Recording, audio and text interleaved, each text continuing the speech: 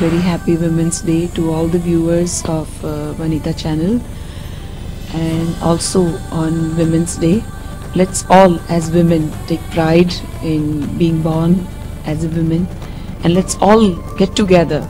And on today as Women's Day, which is a special day, let's all decide that we're going to unite for the betterment of women, for social upliftment of women, and we're not going to tolerate, or we're going to have a zero tolerance approach when it comes to any kind of discrimination or crime against women.